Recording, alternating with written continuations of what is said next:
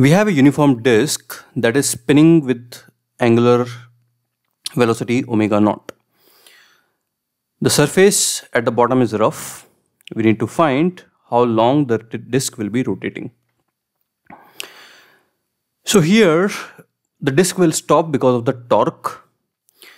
And if we are considering torque, then even though the normal reaction is evenly distributed on the surface, the torque because of that normal reaction will increase with distance. So we have to take an element on which the torque is same because the distance of that element from the center is same. And we'll get a small amount d tau, and then we can integrate that to find the total torque. And once we find the total torque, we will find alpha.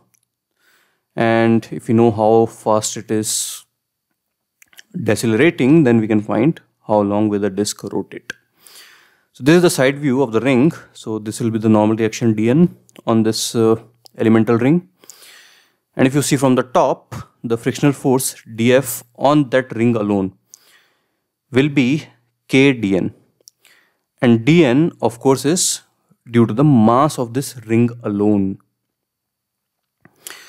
So let's write our torque equation. So d tau is equal to k dn into r.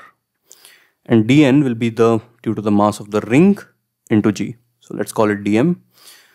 So what will be the mass of the ring? That will be the area of the ring by total area of the disk times m. So now we'll just integrate both sides, and r will vary from 0 to capital R, which will give the value of torque to be 2 by 3 kmgr, which comes to be constant. So lucky for us, because the torque is constant, our angular deceleration will also be constant. And we can easily calculate for how long the disk will rotate. So now that we have torque, we write torque is equal to I alpha to get the value of alpha.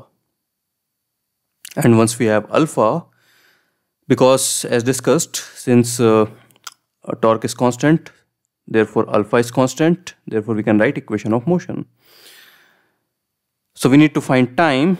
So final angular velocity 0 is equal to initial angular velocity minus alpha t, which will give t to be this. Alright.